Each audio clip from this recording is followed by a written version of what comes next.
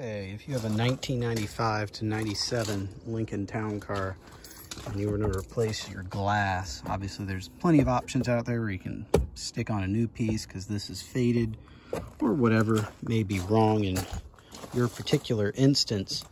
But it's a pretty easy job. So the best way to do this is extend the mirror out that way. If you peek inside, it's going to be tough to tell. There's a lever that's right over about there, but on the inside, just so you can kind of get your bearings.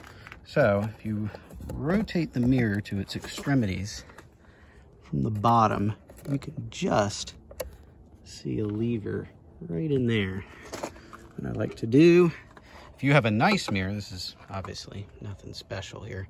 If you have a nice mirror, you're going to want to use either some painter's tape, electrical tape, or even a plastic tool. And you want to go in behind the lever and maneuver it towards you. So in a counterclockwise direction.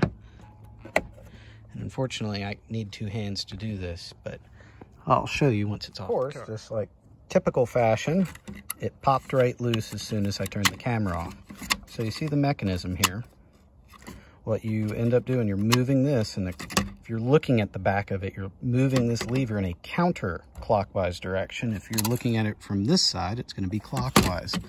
So once you maneuver it counterclockwise and it pops, you'll see how it opens up the pathway for these to pass through, and it literally falls right off. And there is your piece of glass. So it's really, really easy on this model. I wish they had continued it, because otherwise they went onto these fingers that go around. But that doesn't matter in this instance. This is how you remove it. Hopefully that helps. Thanks for watching.